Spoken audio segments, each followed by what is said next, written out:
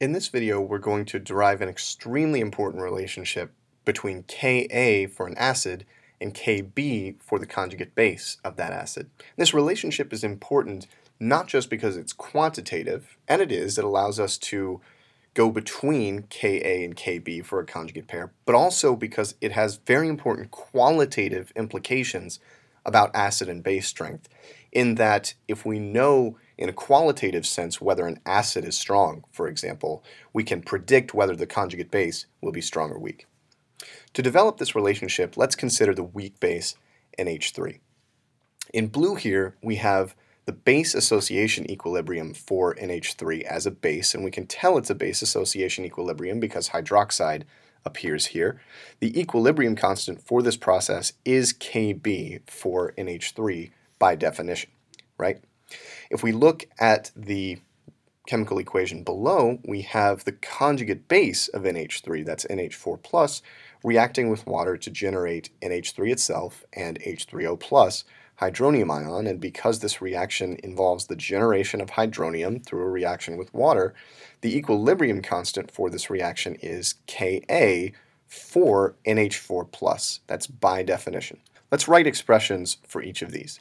The Kb for NH3 is equal to products over reactants, as usual, nothing terribly out of the ordinary there. We have the concentration of NH4+ at equilibrium and the concentration of hydroxide at equilibrium in the numerator.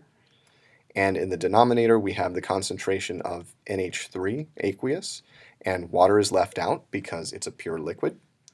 For Ka, for the conjugate acid NH4+, we apply a similar idea, just write in equilibrium expressions as we've done many times at this point, 12K. We have NH3 and hydronium concentrations in the numerator, and in the denominator we have the concentration of the conjugate acid NH4+, and again water is left out because it's a pure liquid. Notice something interesting here. In the Kb expression in blue, we have the NH4 plus concentration in the numerator and the NH3 concentration in the denominator. But in the Ka expression for the conjugate acid, we have NH3 in the numerator and NH4 plus in the denominator, right? That means that when we multiply the two, when we multiply Ka for NH4 plus times Kb for the conjugate base NH3, those two sets of terms are going to divide out. NH4 plus in the numerator of the Kb expression is going to divide out with NH4 plus in the denominator of the Ka expression, and NH3 in the numerator of the Ka expression is going to divide out with NH3 in the denominator of the Kb expression. All that's to say is that the terms that are associated with the acid and the conjugate base are going to disappear when we multiply these two things together. And all we're going to be left with is the hydronium concentration term from the Ka expression and the hydroxide ion term from the Kb expression. But this equilibrium expression involving only hydronium and hydroxide concentrations should look very familiar. This is the equilibrium expression for the self-ionization of water. And just to show that really quickly, to help us recall the self-ionization of water, the chemical equation here is two water molecules in liquid form forming hydronium and hydroxide, both aqueous, both species aqueous over here, and so the equilibrium expression for this reaction is indeed concentration of H3O plus at equilibrium times the concentration of hydroxide at equilibrium, and that's equal to Kw. So this is pretty neat. We've shown, at least for this example, that the product of Ka for an acid and Kb for the conjugate base, which here I'll write as Ha and A minus, but we derived it for a positive acid and a neutral conjugate base, it's equally valid in both cases, is equal to Kw, which at 25 degrees C is equal to 10 to the negative 14. This means that given a Ka, we can go to Kb for the conjugate base. Given a Kb, we can go to Ka for the conjugate acid. Kas and Kbs tend to have exponents in them and be very tiny values in general, so don't forget about the p function. We can apply the p function to that relationship from the last slide to arrive at pKa plus pKb equals pKw, which is going to be equal to 14 at 25 degrees C only. And finally, one last remark about this relationship is that it applies only to conjugate acid-base pairs. Only applies to pairs like HA and A minus, or HA plus and neutral A.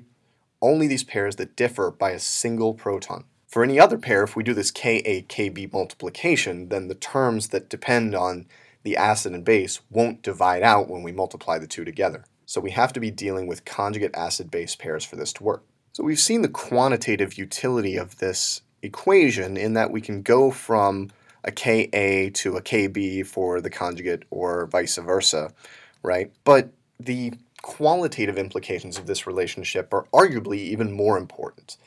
This notion that as pKa goes up, pKb must go down, and vice versa, right? So since Kw is what it is, independent of the conjugate pair we're looking at, right? As the Ka increases, the Kb must decrease. Qualitatively, this means that the stronger the acid, in other words, the larger the Ka value, the weaker the conjugate base. And of course, the opposite is also true. The stronger is the base, in other words, the larger is the Kb, the weaker the conjugate acid, meaning the smaller is the Ka. To give you a couple of extreme examples of these effects in action, consider HCl and Cl minus, and CH4 and CH3 minus. HCl is a classic example of a strong acid. It's on our list of strong acids that dissociate completely. Cl minus is actually a classic example of an extremely weak base. Because HCl is such a strong acid, and thanks to the magic of this relationship, we know that the Kb for Cl minus is extremely tiny, and thus Cl minus is a very weak base. On the other hand, CH4 is very weak as an acid. Its Ka value is extremely, extremely small.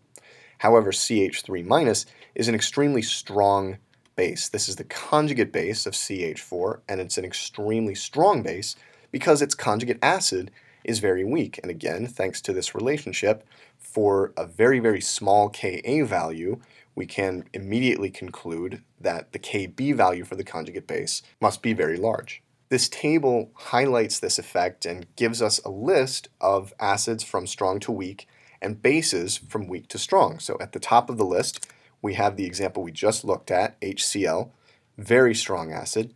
Its conjugate base, very weak, essentially negligible basicity. And you're going to notice ions over here on the very, very weak side of the basic scale that are notorious for not reacting and just kind of dissolving in water and hanging around, like Cl minus, HSO4 minus, nitrate, sulfate, all that good stuff.